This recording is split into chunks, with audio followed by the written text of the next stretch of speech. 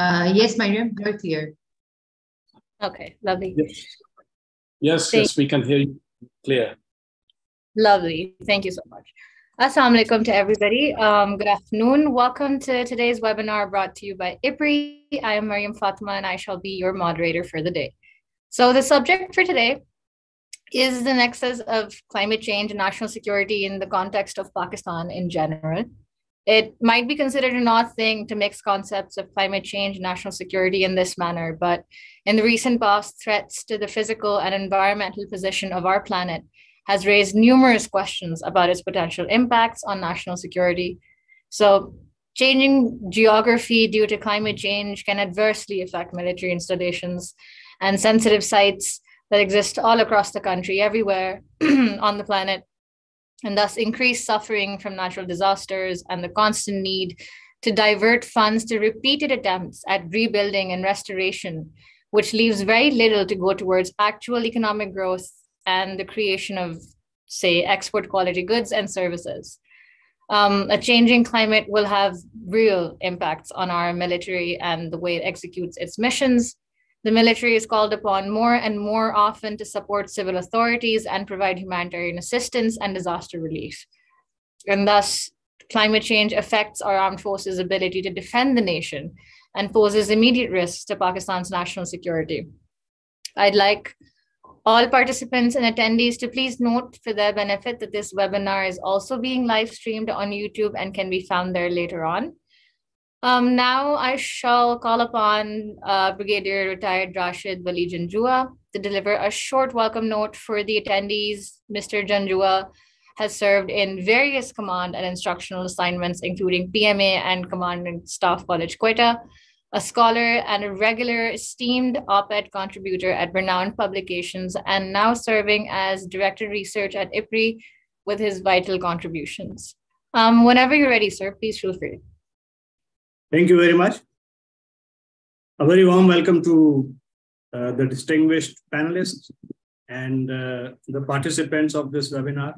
This is a very important webinar, and we would look forward to a very enthusiastic participation.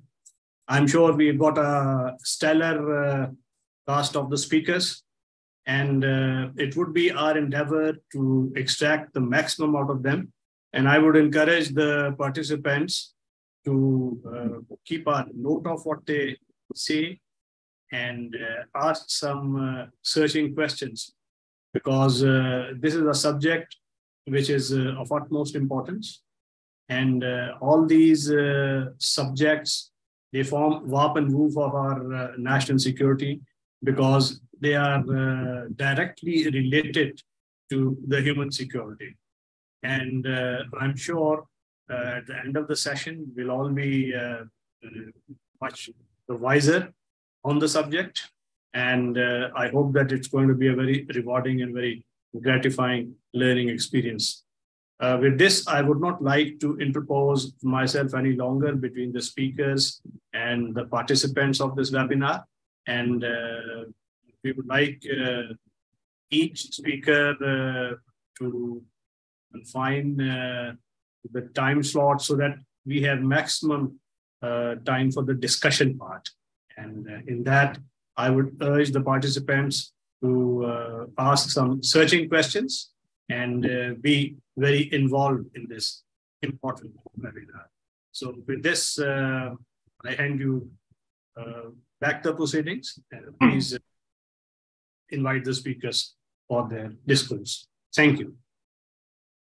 Thank you so much, Mr. Janjua. Now, furthering on our panel of speakers today, we have with us three esteemed professionals, Mr. Sohail Malik, Dr. Khalil A. Khan, and Ms. Larev Farhat. We shall kick off the discussion with Mr. Sohail Malik from the Climate Resourcing Coordination Center. He also has experience in matters of climate change and has also previously been involved with the Green Climate Fund. Sir, in the next several minutes, could you please tell us more about the topic at hand and also the vacuum in public policy and security within that regard? Many thanks for this very nice introduction. And I was really looking forward to this occasion, because it touches my heart, the whole issue. So I'll be making a PowerPoint presentation. So if you allow me, I can start sharing the screen immediately because we have time short. I don't want to take up time for the questions and answers. Sure thing. So, great. So please let me know if you can see my screen, whenever you can see my screen. Yes, we can. So the title of my presentation is Climate Change, Public Policy Vacuum, as you mentioned, and National Security. So that is the title of my presentation. I'll be making it in 4 parts. First one being context, second, the interrelationships, third, the policy issues and vacuums, and fourth, going forward. So let me get going on the context first. So on the context, let me just check and let me just first share the global one, and which I think most of us would be aware of, this global context. Climate change, as everyone knows, is a severe threat to the global prosperity and security. 70% of the world's states, including Pakistan, are facing climate change as a national security challenge. Climate change is like terrorism, if I may say, which cannot be eradicated, but can be downgraded with the passage of time and interventions. Climate change cannot be addressed without including military, and I'll come to this in detail later. We have seen in 2010 super floods, 20 million were displaced, incurring 10 billion of economic losses. In 2022 floods, 21 million were displaced, incurring 15.2 billion of economic losses. Mass migration is an incremental consequence of climate change. Water scarcity, floods, droughts, cyclones, migration, they all engender political brawls and resentment among locals. We can take an example of Balochistan, where the local Balochs felt threatened by non-locals, such as Afghans and Punjabis. Coming to the 18th Amendment, it has lessened conflicts among provincial governments, but climate change has amplified issues among provinces. In particular, water distribution has become a major challenge. Let me try to move on with my screen. Now I will come to the interrelationships, the second part. So it's when I see into the interrelationships, because I have to see it from the global perspective first. So as most of you know, that the United Nations Security Council has also acknowledged the relationship between climate change and conflict. US Department of Defense has also declared climate change as a threat multiplier. And if we see in the evolution, we see US Naval War College began studying interrelationships in 80s. The Defense Department followed and has undertaken a steady stream of analysis over the past 3 decades. Even the recent US intelligence community reports conclude climate change is likely to fuel competition for resources, economic distress, and social discontent. Climate hazards such as extreme weather, high temperatures, droughts, floods, wildfires, storms, sea level rise, soil degradation, and acidifying oceans are intensifying, threatening critical infrastructure, health, well-being, and water and food security.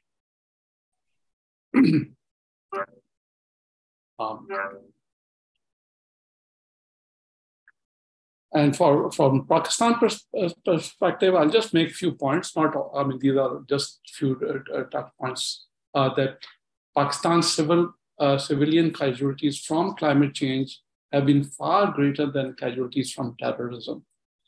Climate change is causing widespread migration from rural to urban, for which the government is poorly equipped to handle. This has serious implications for national security. The urban centers simply cannot cope with such a migrant influx. Such migration and poor absorption capacity can cause political instability and social unrest. In terms of regional security, conflict with India over water resources is a distinct possibility. Now coming to the issues and vacuums. Pakistan over the last 40 years has been exposed to increased threats of climate crisis, like 1993 to 2002 drought, 2010 and 2022 floods, intermittent extreme heat waves, glacier outbursts, and sea intrusion, which had severe implications on its economic and social fabric. Despite escalating climate threats, the coping mechanisms have remained extremely weak due to critical gaps within the current climate policy framework of Pakistan, mainly due to its inability to integrate climate change, socio-economic sustainable development, and national security agenda. So these three agendas have not been integrated. As policymakers have limited or no knowledge, exposure, or experience in climate change, the related threats and consequences remain unaddressed in terms of policymaking processes and their implementation. Despite the evident climate change threats, the security dimension of climate change remains largely absent, both from policy and discourse in Pakistan. There's no policy or action plan to address climate change as security threat. It is also absent from literature or research studies, particularly those based on primary data, therefore failing to provide a comprehensive understanding of the problem. Media and discourse in Pakistan mainly cover security challenges from non-state actors. Climate change threats are not being taken seriously by policymakers, academia, media, civil society, or even the public. Now, let me come to the most important part is going forward. Before we move on to how to move forward, I mean, we have to see the global outlook from 2050 and beyond. National security threats posed by climate changes are likely to differ in degree, not in kind. Climate change will amplify humanitarian crises, some resulting in deployment of military personnel, material and financial assistance. It will also aggravate natural resources constraints, potentially contributing to political and economic conflict over water, food, and energy. If emissions continue to creep upwards, the climate-related national security threats could be existential. It could fundamentally reshape geopolitics and possibly even the nation-state basis of the current global order. The key question would then be, can the global order, sorry, let me get back, I think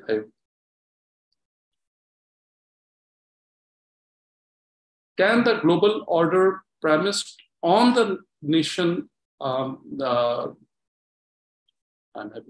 nation-state system itself, based on territorial sovereignty, survive in a world in which substantial parts of territory are based on or are potentially unlivable?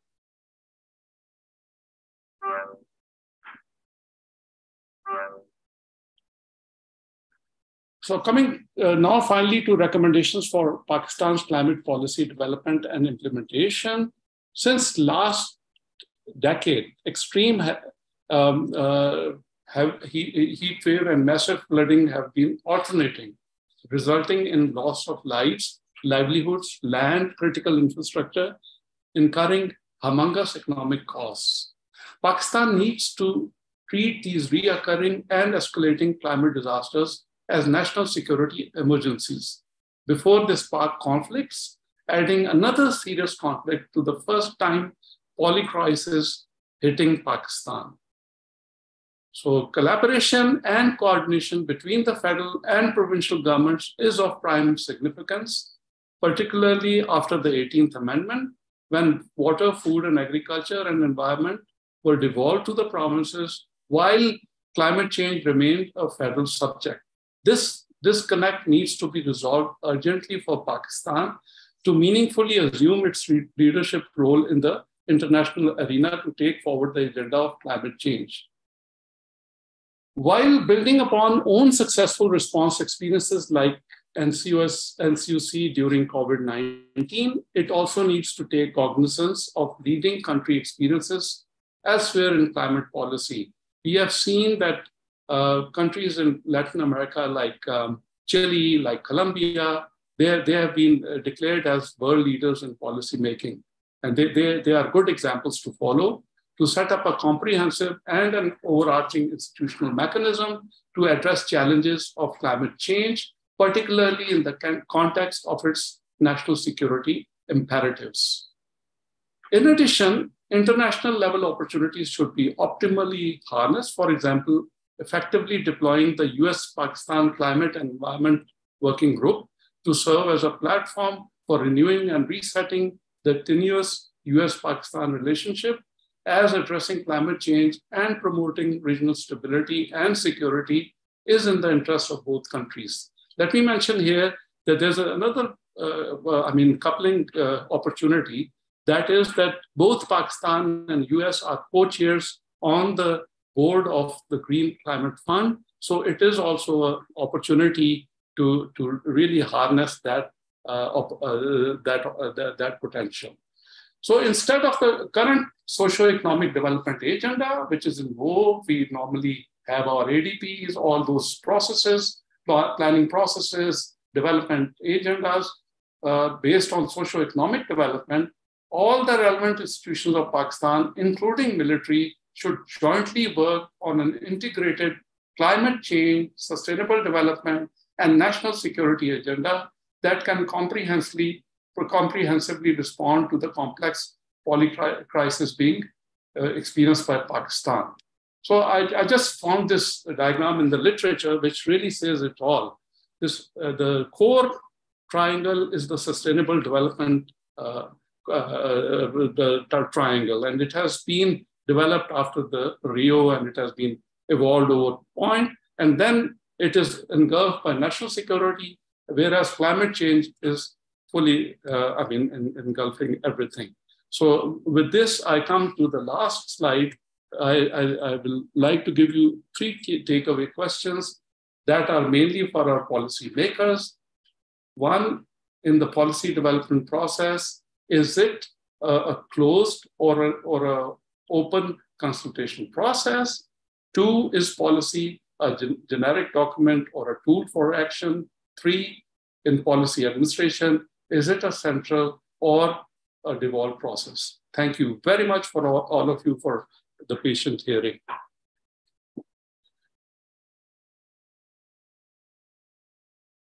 That ends my presentation. Thank you.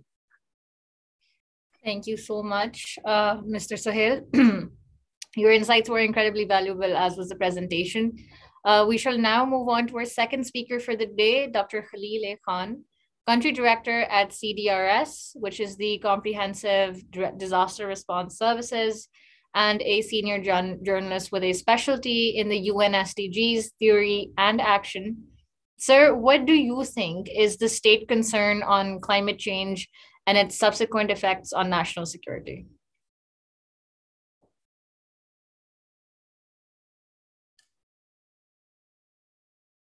Dr. Khalil?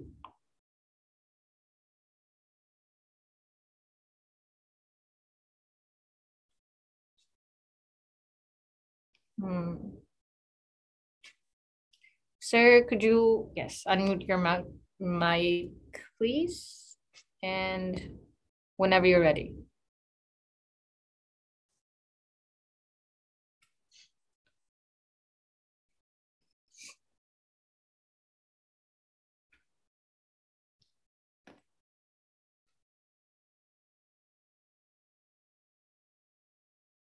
It looks like Dr. Khalil is having some technical difficulties. We shall revert back to him in a few. All right, we can now call upon Ms. Lareb Farhat, who is currently serving as an assistant research officer at the Institute of Regional Studies on the Climate Change Desk. Thus, the field is a forte of hers. Lareb, in lieu of the subject at hand, what effects do we think the threat of climate change will have on the peaceful and orderly livability of Pakistan? Thank you so much, Mariam. Am I audible? Yes, you are. Okay, great. Thank you so much for having me here. It's It's lovely to be, it's an honor to be among the panel of learned speakers. Before I start my presentation, I'd just like to shed some light on the concepts that I wanted for this audience to understand. Beginning with the concept of the environmental security that was given by the World Commission on Environment and Development in 1987, and it was in the international discourses. The concept of environmental security was in the international discourses by 1980s, but unfortunately, it hasn't still gotten into the Pakistani academic discourses as of yet.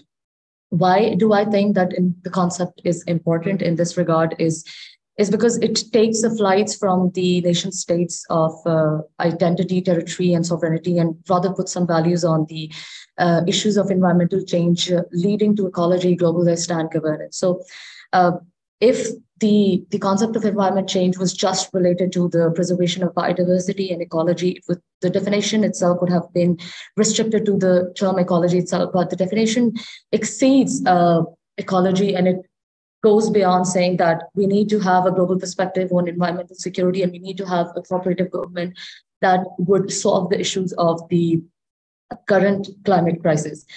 Now, why Pakistan's factor is important, and as you have already posed the questions of the peaceful and orderly livability of Pakistan, then it's important that we mention that Pakistan is ranked as the 8th country in the world which is most vulnerable to the long-term climate risk. And when we talk about the vulnerability of Pakistan to climate risk, it's important that we also consider some of the facts, some of the internal conditions of the Pakistan that the country faces itself. For example, the role of the non-state actors, the role of the economic situation currently looming in the country, all of it combines together to give birth to a current crisis. This two-layered of risk give rise to another risk of crisis, which is known as the climate crisis, which is going to be a threat to the national security. Now, it's important that we realize that Pakistan is first already a flashpoint, political flashpoint. Secondly, this political instability give rise to, dovetailed with the climate crisis, give rise to 5 kind of social effects that the country is experiencing right now and is going to experience at a further length in the coming decades. Number 1, constrained agricultural productivity. Number 2, constrained economic productivity. Number 3, migration. Number 4, social segmentation. And number 5, disruption of legitimate institutions. Now, the question is that how does these social effects turn into security threat and increases the burden on the national security policies of the country of how they could collaborate and work towards inculcating a policy that preserve not only environment, but also the security of the country. Let me run you through some facts, right? So 90% of Pakistan's irrigation demand is fulfilled by Indus Basin and its tributaries, which is currently at threat. If you have noticed that the IPCC, the Intergovernmental Panel on Climate Change, recent AR6 synthesis report puts high confidence of likelihood on abrupt and perceptible change in the cryosphere, which means the melting of glaciers, the melting of ice, the melting of the glaciers and ice caps, which increases the global surface temperature, meaning that this irreversible changes in the cryosphere is making Indus Basin a tipping point for South Asia, specifically for Pakistan and India, which are already in a confrontational position in front of each other. So what we need to do, recommendation number 1, we need to improve our agriculture system by installing more modernized irrigation drainage system, which means that we need to improve our water allocation and management practices. With that, we need to grow crops that are less water intensive. Right now, we're growing plants which are more water consuming and more water intensive. So we need to move towards that. Number 3, we need to remove the subsidy on the electric tube wells and move more towards the improving drip irrigation and crop rotation. Secondly, we need to develop a triple nexus, humanitarian, development, and peace nexus. Why? We see that the districts in South Punjab and North still have poverty rates that go beyond between 26 and 39%, while some districts in Southeast Sindh, and some area of Balochistan, and bordering some area of bordering KP, they have poverty rates between 40 and 60%. Now, what are we doing? These areas are already very vulnerable. For example, they have very less access to schooling, no access, almost nil to zero access to health services, water sanitation, access to electricity, leading to energy crisis. What we need to do is that these situations make these communities more vulnerable than other communities in the face of a climate disaster. So what happens is that when a climate disaster hits, the vulnerability of these people increases tenfold. So what we need to do is that we need to develop a triple nexus, that the humanitarian, development, and peace interlinkages, these sectors could take into account both immediate and long-term needs of the affected populations and enhance the opportunities of peace in these conflicted zones.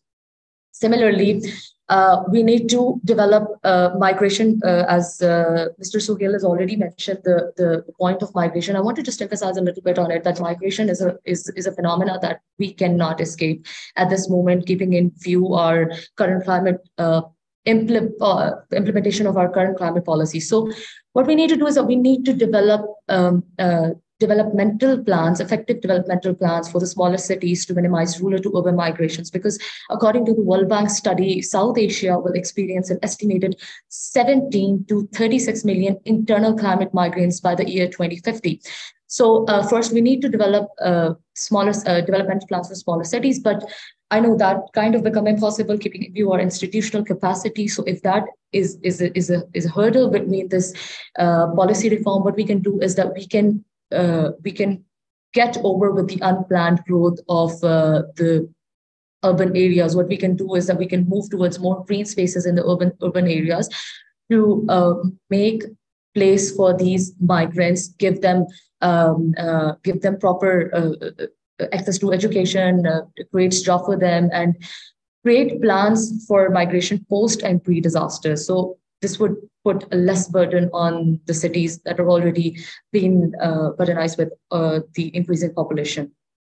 Similarly, real focus on adaptation is here. That's the Article 7 of the Paris Agreement states that we need to have enhanced adaptive capacity. We need to strengthen the resilience, and we need to reduce the vulnerability to the climate change, with a view to ensure that the adequate adaptation response in the context of the 1.5 degree centigrade goal, as referred in Paris Agreement, remains alive and is effective. So we need to have adaptation plans in place. But it's important that when you talk about adaptation plan, right now, the discourse is being carried out to develop a national adaptation plan, which is very important, but national is just not enough. We need to realize that one shoe size doesn't fit all. We need to have district and tehsil level adaptation plan because there's no single solution that would be applied to this national solution that could be applied to district and tehsil level. For these cities, we need to make tailored, customized, and specified plans.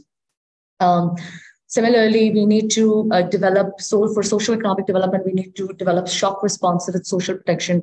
First, the early warning system is very important. We need to develop these anticipatory deployment system that could stop the shock from converting from shock into a crisis. We need to stop that. And secondly, in terms of the social protection, we need to introduce emergency cash transfer, and we need to coordinate these emergency cash transfers with the national social protection systems for more effective and more apt response to the shocks. Another thing that we need to have is that first point of addressing a climate change issue is seeing it from an intersectional approach. So we need to realize climate change as a threat multiplier. And we need to see that we need to have an intersectional approach in solving this, because climate change apparently affects everything with regards to agriculture, to food security, sea level rises, heat waves, and all other related factors, right? So for that purpose, we need to have a narrative-focused, people-centered approach. What we can do is that we can build our policies on the stories and on the experiences of these people who are already being affected by the climate change.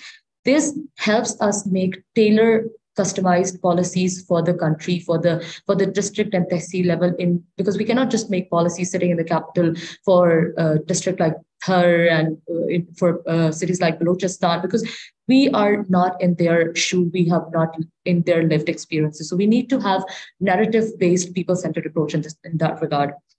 Um, then I cannot emphasize it enough that we need to have a gender climate security nexus, which is very important.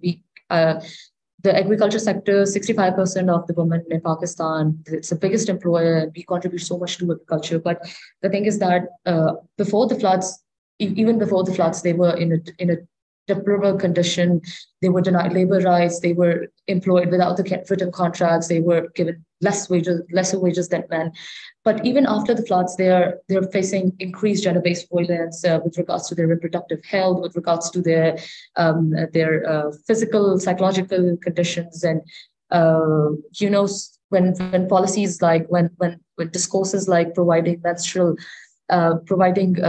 sanitation to women during their menstrual cycle becomes a question in the debate, then it's important to realize that what we're missing right now is an inclusive policy making in climate change, because we don't have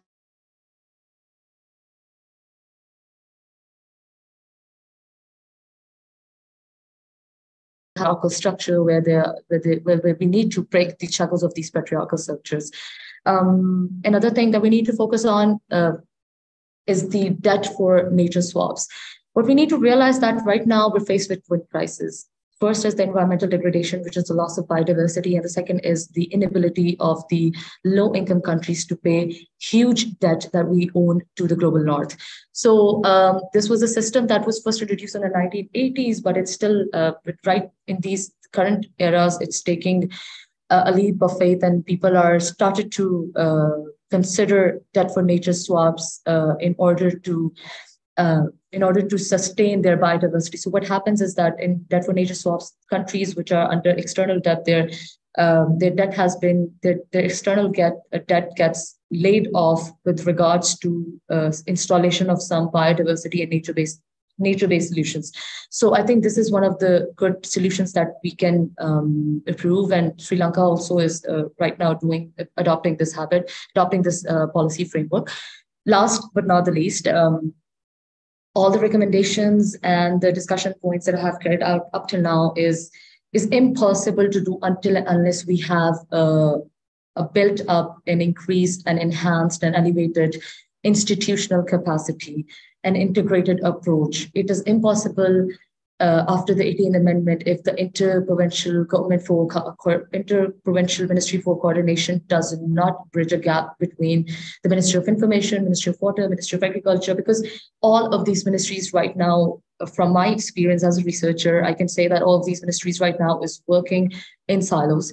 They are not working integratedly. They are working in silos. What we need to do is that we need to build a bridge between them, and we need to tell them that without the cross-referencing of their climate policies nationally and district-wise or tehsil-wise, without a cross-reference of all these climate policies, it is impossible to implement a wholesome climate integrated action that could preserve the national security. Without an integrated approach, it's impossible. And wrapping up with that, I'll just highlight my first point that this can be done only if we just embrace the concept of environment, not just as an environment. We need to move out of the carbon tunnel vision. We need to move towards the vision of environmental security, and we need to minimize the environmental damage and promote a sustainable livelihood for people for centuries to come, for generations to come, that will live in a sustainable future for us. With that being said, I sign off. Thank you so much.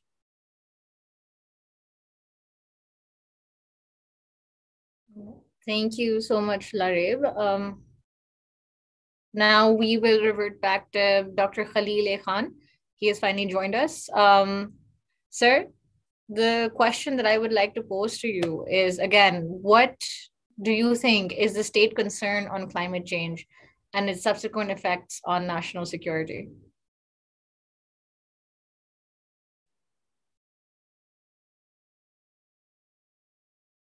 Hello? Sir, we can't hear you. Cannot hear you again.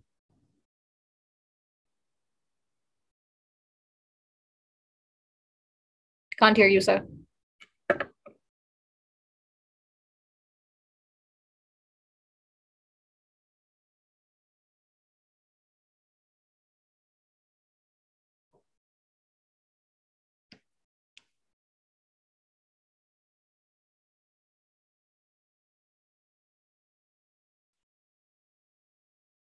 Sir, could you disconnect your earphones and try if the device's microphone would work? No, we still can't hear you.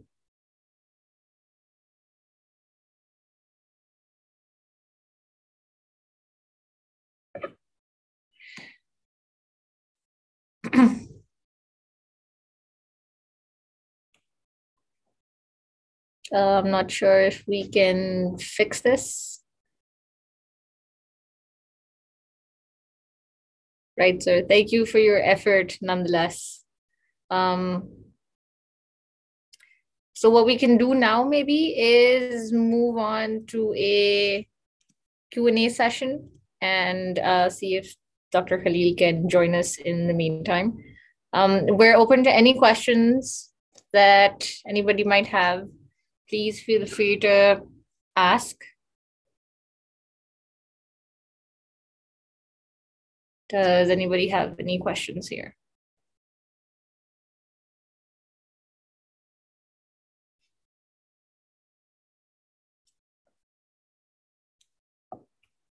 Okay, in the meantime, while we still receive questions from everybody, I would like to pose a question and see whoever would like to answer this in our panel. So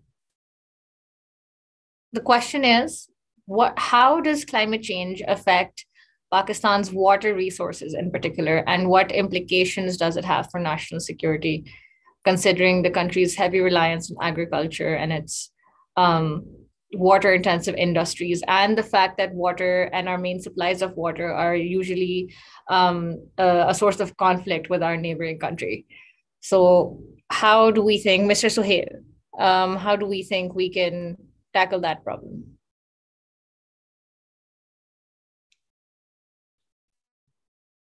Okay, I will just say, just quote my experience when I started my professional career interestingly, it was with the Navajo Nation in the US. That was back in the 80s. And I was doing my PhD at that time, and I was approached that the Navajo government would like to look into a Pakistani professional who can help them in water rights. So for me, even though I was a student, but for me it was a challenge. But that opened a lot of venues that where one can appreciate and understand that water, even 80s, even before, I mean, it's historically, it's one of the key issues of conflicts, I can say, because it was within the US, it was a conflict between 4 states and Mexico. So they had to resolve it on the water sharing. So why I'm saying is that water has always been an issue historically, and for us in Pakistan, it really is I would say it's a lifeline for Pakistan, because our water resources are coming from beyond the borders. So, I mean, if I look at it, it's an issue which needs a redressal on a war footing. That until unless we have, the immediate kind of a strategy or a plan to look into the issue, where do we stand in the whole process? How does the water from the source get onto the fields, and what are the issues evolving around it? Is it, how are the issues which are interstate? How are the issues which are inter-provinces? How are the issues within the communities at the level where all these things happen? And this all gets aggravated by climate change, because climate change with droughts and floods, both are, for me, they are both kind of destroying the whole water resource. Or also, if I may add, the heat spikes. They are destroying our powerhouse, the glacier powerhouse, and then we have a very poor storage capacity. We don't have the way to store the water. We don't have things where people from their daily lives, they have these practices, individual level, to the community level, to the government level, to the state level. This water has to be seen as a lifeline for Pakistan. I mean, that's the only thing I can say. I can talk a lot about different dimensions, but for me, it's a lifeline for Pakistan from a technical perspective. If we don't look at it in a priority manner, if we don't have a discussion amongst all the stakeholders, I keep on stressing. I was earlier kind of working on the idea of integrating sustainable development and climate change. But I mean, then with the time, I realized that the security part of it encompasses everything. So in the end, climate change, to just wrap it up, climate change is a risk. I mean, it's a high risk thing, which if is not mitigated or addressed with priority at all levels, will create a scenario where it will kind of threaten our existential. It will threaten the existential issues even of Pakistan. I'll stop here, and it's just a question. I just wanted to respond just immediately. Thank you very much. You gave us a very well-rounded response to that question. We have another question from Shazeb. This is directed to both Mr. Sohail Malik and Lareb. So whichever one of you would like to answer this first. So the question is, it's in the question chat box. If you would like me to read it out, we could also do that, or you could refer to the question. If Sir Sohail allows, I can respond to it. Right, perfect. Please, with pleasure. Okay, great. So the question states that, do you think there is a private sector investment in mitigating and adapting the impacts of climate changes can have a positive impact? So I'll just refer to a bit this question to our NDCs, the nationally determined contributions that we have submitted in 2021. It says that we need to have in line the nature-based solutions, but we also need to have an intervention in the technology-based solutions. So the technology-based solutions cannot be achieved without a public-private partnership. Secondly, our vision is to reduce the 50% of our projected emissions by the year 2050. And similarly, for that, we need to move towards the electric vehicles to avoid the emissions, to avoid adding more to the global greenhouse gases. So that the implementation of the electric vehicles is impossible without keeping in place a public-private partnership. So I think it's important that the public makes the policy and the private sector invest because the capacity that it brings with itself is the investment. So we need to have that partnership to move forward and to mitigate the effects of climate change, because it's not possible without moving without a partnership between these two entities. Thanks. So if you allow me to add to what Lareb has said, I think it's a very good question because it really deals with the overall global ambition of climate change on both fronts. It's on the fronts of GHG emission reduction as well as climate resilient development pathways. So this touches upon that. And if I may rely on my GCF experience, because I was heading the portfolio there, and there it was very clear that private sector would be the vehicle to fill the gap between ambition and accomplishment. Only public sector cannot fill this gap because the ambition is so high.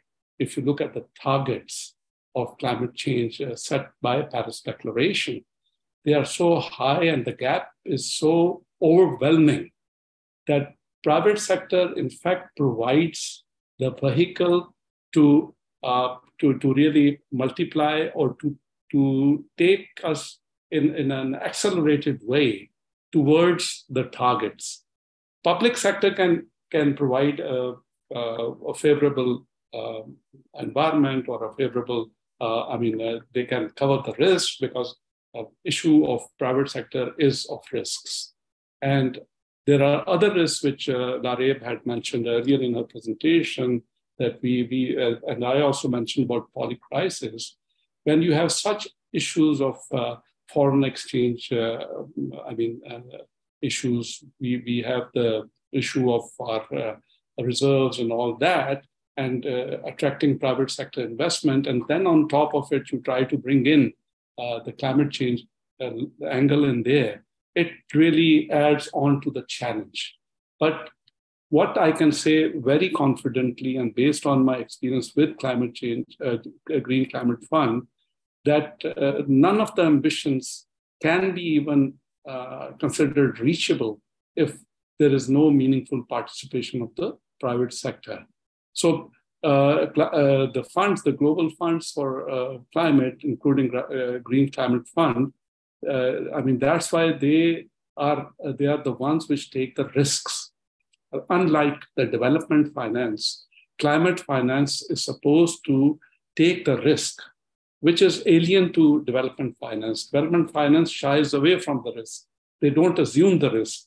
So why they take the risk, Green Climate Fund or likewise funds are, that they know that without covering the risk, it will be impossible to bring in the private sector within this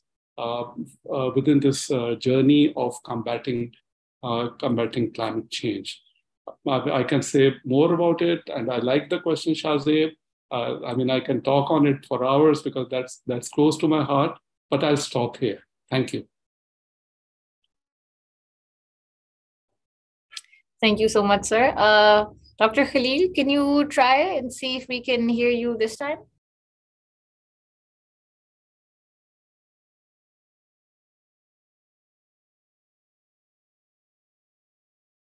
We cannot hear you again.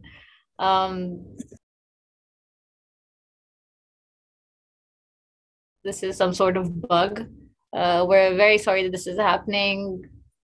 But we have another question. If, again, the same two speakers would like to address this. The question is in the chat box.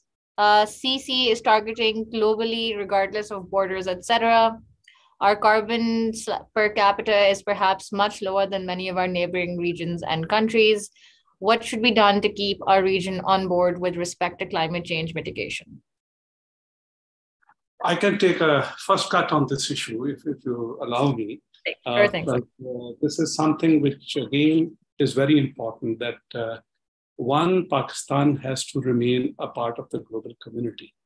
It cannot just say that we have less than 1% emissions, so we need not get into the mitigation. We are not supposed to get into, and also that we are on the receiving end of these mitigation or mismitigations done earlier due to industrialization, so we should not be a part of it. I have a very different take, because there is this whole issue of carbon. Carbon trading is now coming back into the scene. Earlier, it was discontinued because it was something which was started after the Kyoto Protocol. Pakistan is, in a way, blessed. I can make this very strong statement that in the region, you have China and India. Both have high mitigations, high emissions, not mitigations. So whatever carbon credits they create, they need it for themselves first to really stay at the target of being carbon free. So for Pakistan, we have no such compulsion. But what does it mean? That means that we can become a hub, because at this moment, what we are looking at is the possibility of investments, possibility of money coming in. I'm glad UAE took the initiative for COP28, before COP28, and they are setting up a carbon trading center, whereas they are perceived by the world with different lens, being the polluters. Let me be very open, frank on it. Whereas Pakistan is very, very, I would say meager in this respect. But having said so, we would like to see carbon credits being realized, being recorded, having a registry, and also being traded. Why I say that is that let's not see mitigation and adaptation separately. Now, this Ali Hasnan, I'm making a very, a point which you should understand very clearly, that mitigation and adaptation should not be seen separately. What we are trying, if we go for carbon credits, carbon capital, what we are trying to do is to create resources for ourselves to fund adaptation. Mitigation, if we have carbon credits, it is so simple. And we have, alhamdulillah, we have a lot of carbon credit generated in so many different, we are blessed by nature also in so many ways. So why can't we have those carbon credits traded, money gotten? Some people may, label me as morally wrong or incorrect. But what I'm saying is this is a nature gift to us. But we use those revenues, not for other things. We use those revenues to address our highly needed adaptation needs. So we are linking the mitigation income or using it as financing the adaptation. I'll stop here. Thank you. Thank you so much. Lareb, I have another question for you. Essentially, it revolves around diplomacy. How can climate diplomacy and regional cooperation contribute to managing the security risks arising from climate change in Pakistan? And are there any existing frameworks or initiatives that we can also focus on to deal with this issue? I'm sorry, can you just repeat the first part of your question? I certainly missed it. How can climate diplomacy and regional cooperation contribute to managing the security risks arising from climate change in Pakistan? Okay, so I think first thing that we need to realize is that climate diplomacy, this also relates to the question which was asked by, I think, Mr. Ali Hassan earlier.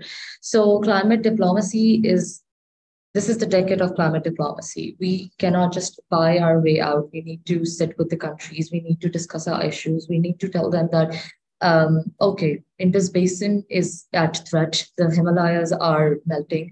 So what do? We need to sit together and talk about it, that when 90% of our irrigation system depends on the Indus Basin, how do we make this, how do we turn this threat into something that doesn't pose or come at our national security? So we need to sit with countries, especially when it comes to India, and keeping in view the current modification required by the Indian side on the Indus Water Treaty. I think it's a threat that we need to mitigate right now on the spot, because it's important, because the threats are now coming on the shared resources. So diplomacy, I kept on reiterating that this is the era of climate diplomacy. We need to sit together. We need to develop regional cooperation. We need to revive the already available cooperative organizations, the multilateral arrangements that we have in place, the SAARC, the ASEAN, even the BIMSTEC that we usually talk about. So we need to revive these organizations to come together and talk about the menace of climate change that the world is facing today. Because currently we have seen two major issues on the shared water resources. The first is the Indus Basin, and the secondly, in the recent past, of the clash between the Iran and the Afghanistan forces regarding the treaty on the Helmand River, which is literally depleting these in the current situation. So diplomacy is the way, talking your way out of the negotiations, sitting together and crafting a solution of how do we manage these shared resources and how do we manage our water allocation. This is the solution. Thank you. If I may also come in on this issue, if you allow me, because I think I would add to what Lareb has said. For For Pakistan, I think, I'm sorry for this dark because we are in the power transition, so you may not be able to see me. It's just the load shedding. Climate diplomacy is becoming very important globally. So Pakistan, fortunately, were on the global scene in last COP27 with loss and damages. So I think Pakistan did a sterling job in using the leadership of G77 to bring the agenda on the table, not only on the table, but really take it forward in a pragmatic manner. So we did grab this opportunity. Issue is that at the moment, at the Security Council, it's every year there is an appreciation of climate change as a security threat or as a threat is creeping in. They have not passed any resolution yet, but we are almost there. We will have a resolution very soon. So Pakistan, one at that level can play that role because that could bring a lot of dividends down the line. And I can go on that. But now the most important thing is that in climate diplomacy, Pakistan should carry the strength, what they showed in the last COP, to COP28 and onwards, to make sure that the implementation framework they brought out now has the action plan followed up. Now the action plan has to roll out. And that's where Pakistan, even though G77 leadership is not, it's a yearly leadership for 2023, we don't have it. But everyone in G77 appreciates Pakistan's role in loss and damages. So we can capitalize on that and we can be in the forefront. I would say that our people from different ministries, as they did an excellent job in coming together, finance, foreign office, climate change, those people who did that, they should come together along with the experts, the humble experts, which are you're part of your forum also, to really kind of take this the ball and not just leave it for the next people to take it. Keep carrying this ball on the diplomatic front. So climate diplomacy for me, you have raised the question very rightly because we are now at the run-up to COP28. And now we have to discuss it. We don't have to discuss it a couple of months down the line. Otherwise, it will be too late. We need to carry the ball now, not later. Thank you. I'll stop here. Thank you so much. We will now be closing the webinar for today. If Mr. Janjua could deliver a short closing sentence, that would be great. Thank you very much. I think a very fascinating discourse, and kudos to the distinguished speakers, Mr. Suhail Malik and Areb from IRS. I think you captured it all. Climate change is a veritable threat to national security, and nobody understands this better than IPRI, where the lineaments of our national security policy were formed under the leadership of our former NSA. And if we see our national security policy document, which is publicly available, that document clearly apportions weightage to the climate threats and the need to mitigate those threats. And we have seen that Pakistan, both at government level and at non-government level, has been very proactive at international forums. We have had a very good presence on COP27 and forthcoming COP in UAE. I think there's an intergovernment panel already seized with the responsibility. And there are climate activists like Ms. Aisha Malik, who have done a great job, and Aisha Khan, sorry. And I believe Pakistan has highlighted the issue of loss and damages, and I think the loss and damages clause is a very important success, and we can build on that. Because it's very clear that we are one of the minimal contributors, but the maximum impact is upon us. We live in a part of the world where we have a very unique geography. We have a Indus watershed whose gradient hydrology and slopes, those are very unique. And contrary to the rest of the world where the precipitation is evenly spread, here 80% of the precipitation takes place in just 2 months.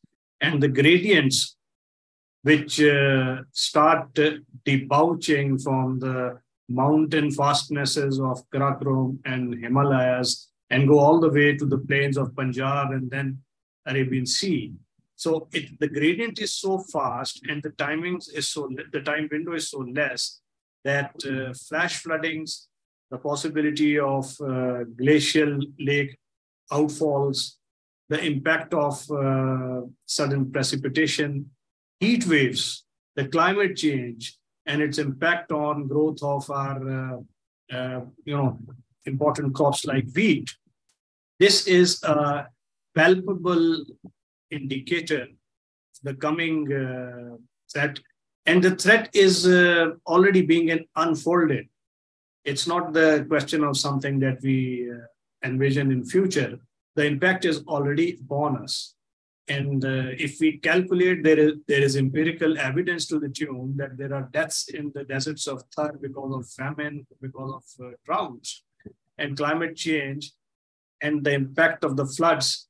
If you combine the human security cost, that exceeds what we lost in the terrorism threats and other threats which are man-made.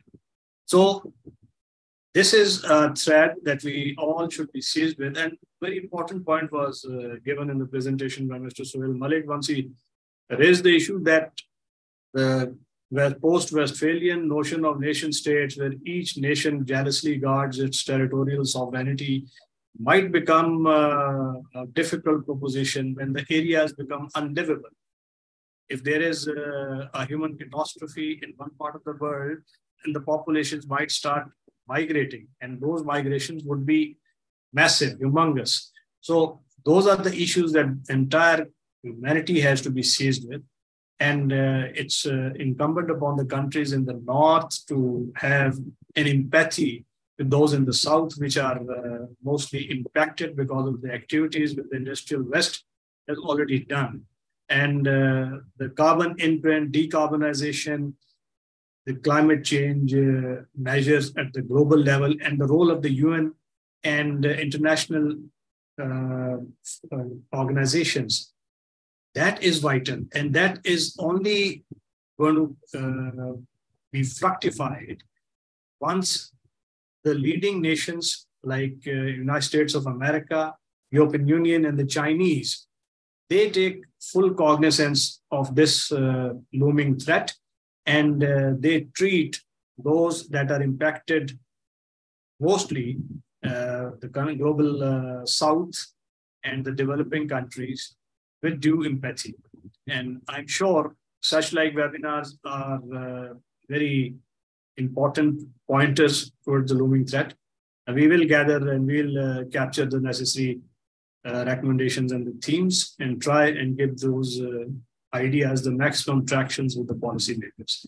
With this, I thank the distinguished panelists, and we would like them to be with us in similar future interactions as well. So thank you very much, and Khuda Hafiz from my side. Thank you, everyone. And thank you to Mr. Janjua.